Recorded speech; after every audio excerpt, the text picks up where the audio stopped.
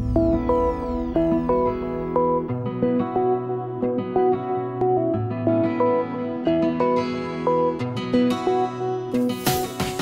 I was looking for was a smaller school with more of a family atmosphere. Where I was at, I did well, but I kind of fell into the regular everyday student, and I wanted to go to a small place, where I felt like I could succeed. And I've actually excelled even better here than I have at undergrad. The culture here, it's very accepting, and all sorts of different types of people that all kind of come together. And so having that creates a real big family atmosphere here. Everyone knows everyone. And we don't just know everyone, we know each other well.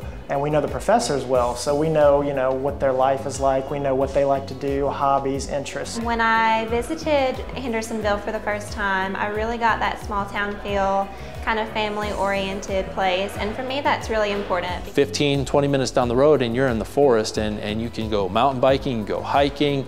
If you're a fisher, you can go fishing. I really like this new building a lot. It looks very professional. It's a very open space, so I think it leads well to a lot of collaboration, and we have a lot of good study areas and a lot of spaces for students to meet together. We tell our kids when they're growing up, don't write on the walls. And then we bring these students in here and say, you can write on the walls. They're taken aback at first. Are you sure? Wait, what was that? Okay, well, let me look on the wall because I just wrote it down. There's a party hospital down here, and there's another party hospital right in front of the school. And so it's basically a health science campus, which is awesome.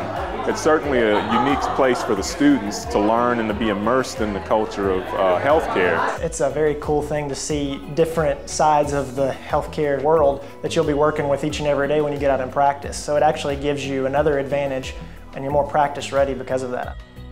One of the pillars of Wingate University is service, and I think the students get that. There is like a lot of community outreach things, and everybody here pretty much loves to go ahead and volunteer their time for that. We're very active in the community. We help with the Apple Festival, all the big events that happen around here. Show them that we care about them and they're not forgotten, and that we're working to give them a better and healthier lifestyle.